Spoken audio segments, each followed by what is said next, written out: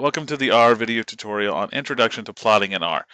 In this video tutorial, you'll learn how to make some basic plots in R, such as histograms and box plots. All right, to get started, the first thing we're going to need to do is we're going to need to have some data. So I'm going to import some data using the read CSV syntax, and I'm going to print the data as well. So I'm just going to submit this so we can see what the data looks like in this raw format.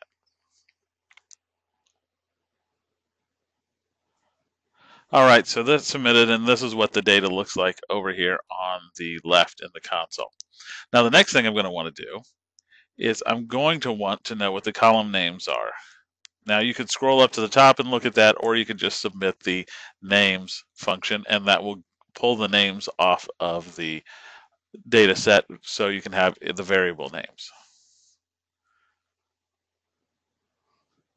All right, so this data has to do with some biomass and organic matter. So one of the things I might want to do is just create a simple histogram. So that's what I'm going to do now. I come over here, and the syntax is very simple to do this.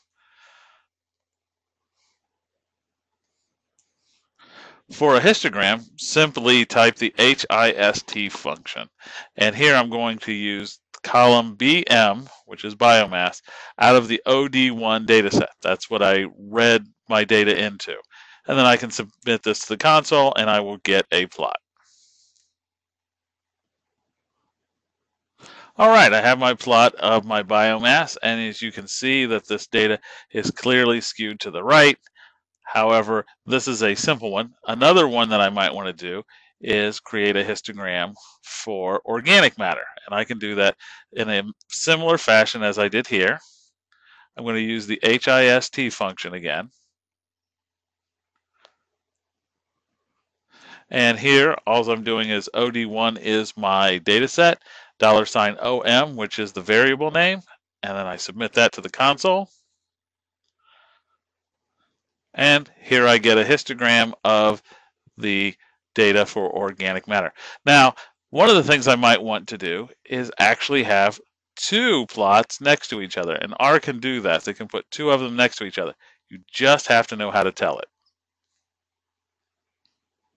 So going back and looking at my code, there's this function that I use before I plot, which is the PAR function, and it sets parameters inside of R.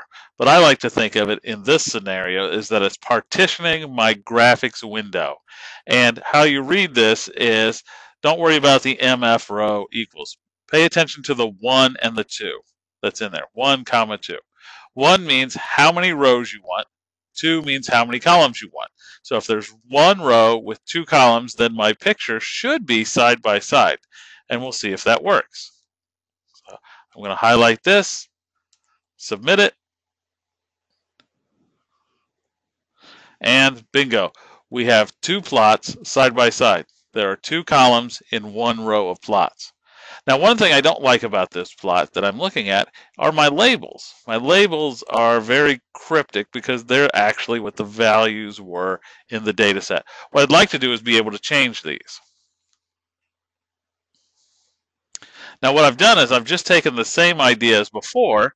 I'm going to put 2 pictures side by side using the PAR function.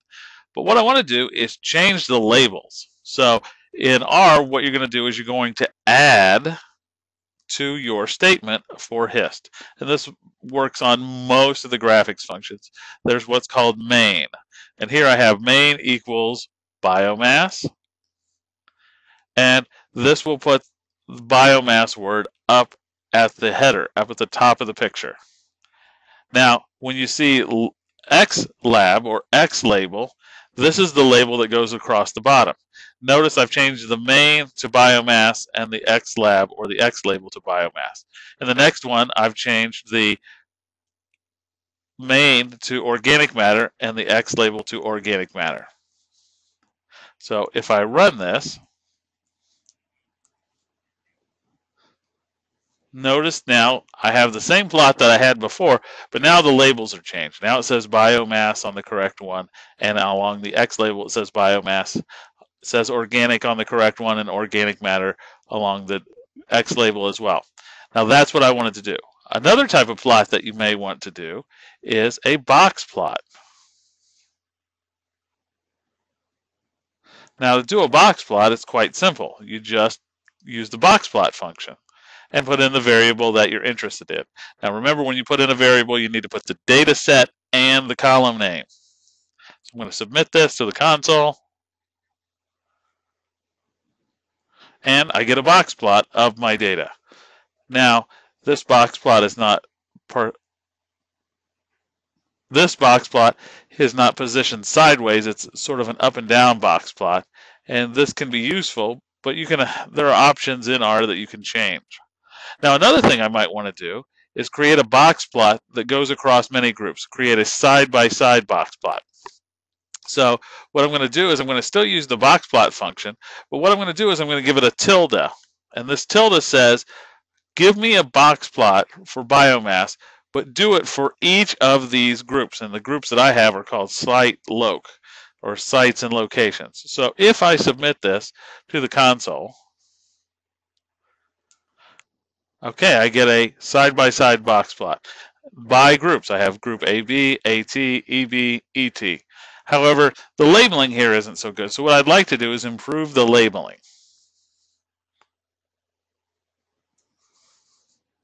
So in this statement, I've added a main statement, which is biomass by site / location, and I've named a Y label. So in this case, I've actually put a Y label on here using Y lab, and it's going to be biomass, and I'm going to submit this to the console.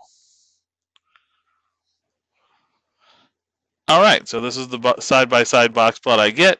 You can see I have biomass as my Y label. It labels the Y axis, and I have a better caption up at the top. Now I could add an X label as well, describing the groups, but I haven't done that here, but there's no reason why you couldn't do that. All right, so this has been an Introduction to Plotting in R video tutorial. If you have any questions, please ask or watch the next video.